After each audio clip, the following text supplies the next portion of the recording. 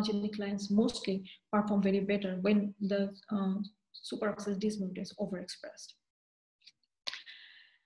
In this paper, it is Liu et al. In 2019, they showed that there's hydroxygen peroxide mediated oxidative stress in the different cassava plants. Here you can see the wild type plants are really suffering from the oxidative ROS production. The transgenic lines, they are performing better.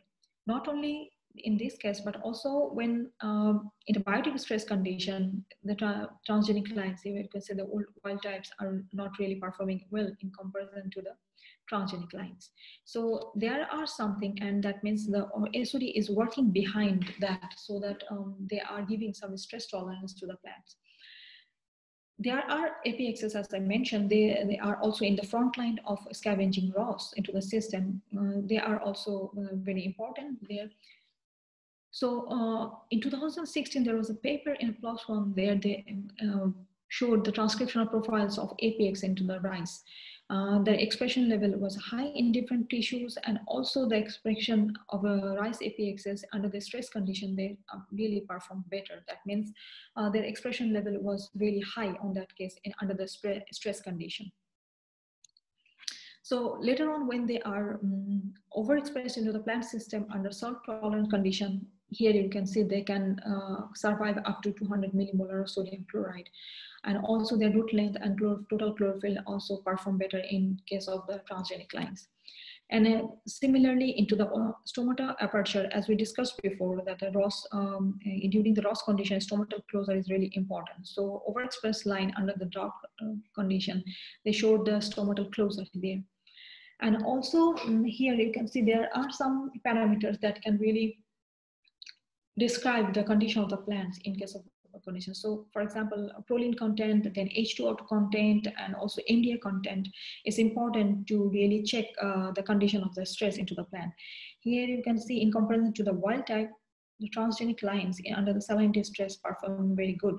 And the H2O2 content is also very low here, and also the NDA content is low. Similarly, this slide presents the similar function, but in case of the catalyst gene, you can see the tolerance level into the wild type in comparison to the transgenic lines. Also, there was a report that was a mutant of catalyst gene, and that performed that here. You can say if you knock out or you have a mutant of catalyst, then that is not really good. In you can see here their growth and development are not really up to the mark in comparison to the wild type. So that means the catalysts are really important for the role, and it plays a very important role against any kind of stresses. So, and lastly, I would discuss about the last reactive oxidant species, this antioxidant enzyme that is known as glutathione peroxidase. So mainly into the plant system, SOD and APXs are mostly important, and they work into the front line, but GPXs are always there, but not really studied very well. So during my PhD, we really worked on the GPX proteins, and we checked the expression analysis of rice GPXs under different developmental stages and abiotic stress conditions. So here you can see the expression level in different tissues are really high in case of rice, and here also you can see there, and the expression of glutathione peroxidase under different stresses also showed very high response there. So we overexpress one glutathione peroxidase gene from pennisetum and enhance the phenotypic morphogenesis, and also resist the accumulation of ROS under stress. You can see the transgenic lines are performing better in comparison to the wild types. On the other hand, as I mentioned, the ROS accumulation and lipid peroxidation are the signals for the plant to show whether how the plants are performing. So here you can also see the proline contents, the NDA contents, and H2O2 contents. Transgenic lines are always better showing than the wild type plants. Also, in my earlier slides, I discussed about the correlation about photosynthetic machinery, because this is the first thing that can adapt or could be under jeopardy by the ROS system. So we measured different photosynthesis efficiency, and we found that the transgenic lines are performing way better. Here from picture as well, you can really see the transgenic lines are really green and they are performing very well. We also went through the yield production, and we found there was no pleiotropic effect on the plant growth and also in the yield content. So overexpression of GPX really gave some tolerance to the plants. So with this, I would definitely say that, and also from the literature also, what I understood that maintaining a basal level of ROS in cell is essential for proper cellular function. Mittler showed these things very nicely. That means decreasing ROS level below a particular threshold could result in a suppressed cellular proliferation and also can negatively affect the differentiation and immunity. On the other hand, excessive ROS are detrimental. He discussed about 3 levels, for example, the cytostatic level, then the basal level, and the cytotoxic level. And proposed that maintaining a basal level of ROS, which is above the cytostatic level, but below the cytotoxic level, is very important. So proper redox biology is essential for cellular process. He also proposed a bell-shaped curve to represent the same function. So that means if the ROS level are too high or too low, that can impair the plant growth and development. Whereas maintaining ROS levels within the right range promotes the plant health. So to summarize, I would say that it is an integrated overview of the redox homeostasis into the plant cell. That means plants undergoes different abiotic and biotic stresses that can really produce the environmental challenges. But on the other hand, plant has the antioxidant system itself by non-enzymatic and enzymatic components. So the balance between these two systems is really, really important, and that we discuss about into the webinar, that this balance can really control the hormone production, degradation, or conjugation, and also the signaling, gene expression, stress sensing, metabolic regulation, cell tissue differentiation, or morphogenesis, and also organogenesis.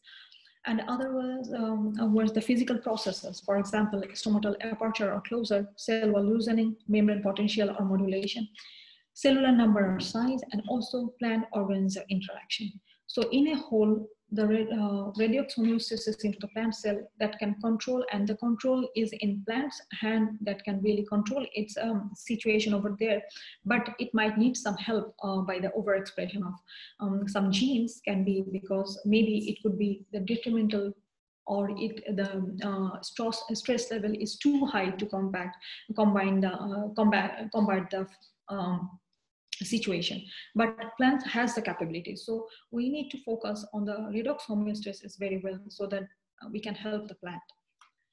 But there are some questions yet need to be answered. So for example, first one is multiple ROS sensing mechanisms have been recently documented or suggested. However, although indirect evidence suggests that existence of some mechanism, for example, a sensing of apoplastic ROS, remain unidentified. We need to really focus on that part.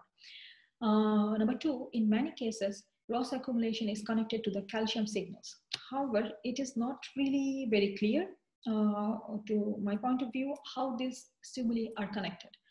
In this context, we can say that the most outstanding question relate to the identity of calcium channel and their activation mechanism. Number 3, there are multiple lines of evidence support the concept of locality in ROS signaling. Therefore, the special emphasis should be dedicated to the spatial distribution of potential ROS sensors. So that is another thing. So number 4, I would say the previously proposed retrograde signaling pathway based on ROS diffusion to the cytoplasm should be re-evaluated.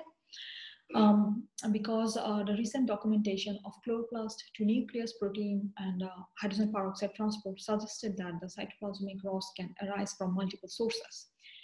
So number 5, although the signaling of function metabolites and their oxidative derivatives begins to emerge, but there are probably many more such signaling molecules that await identification. And lastly, relationship between compartment-specific perturbations in redox balance and also the ROS formation should be studied. And how they affect each other is not always clear and will need to be addressed to determine exactly how they contribute to different signaling pathways. And actually this concept is proposed by Suarez, and I will definitely agree with this. This plant stress related studies that is a combination of classical and innovative approaches by applying different morphological, biochemical, and molecular tools can be very essential or should be starting into the study so that we can help in a way so that plant can really overcome this stressful condition. At the end, I would like to acknowledge, or I would like to thank the Plant Molecular Biology group at ICGEB New Delhi, my PhD lab over there, to giving me the opportunity to work over, and also ICGEB for providing me the fellowship. I would like to thank my present lab, which is Plant Breeding Institute, Kiel University. Although my work is completely different now, I'm completely working on a different project here, but still, this is really important to study as well. So this is my group here, and they are very nice group and very lovely people. I'm really happy to work here. Then lastly, I would like to thank the Plant Breeding and Biotechnology Lab back in Bangladesh at the Department of Botany, Dhaka University. And at the end, I will like to thank all the members of the Bioingene to giving me the opportunity to focus or share my experiences so far with you all. Thanks for your attention. Thank you very much.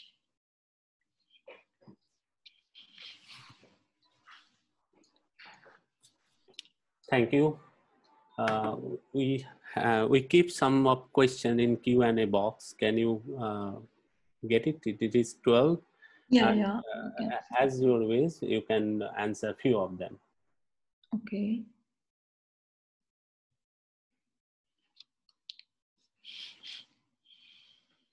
Okay, I can see some of the questions. Okay.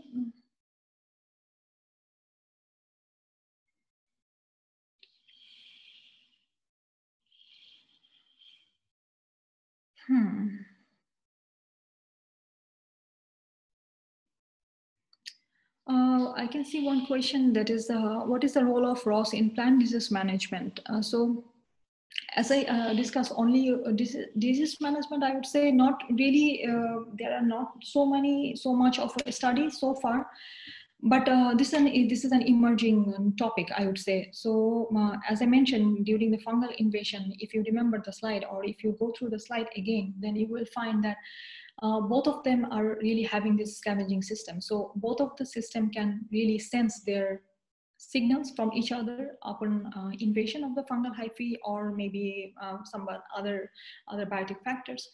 So scavenging system itself works there as a signaling molecule to activate the antioxidant mechanism over there.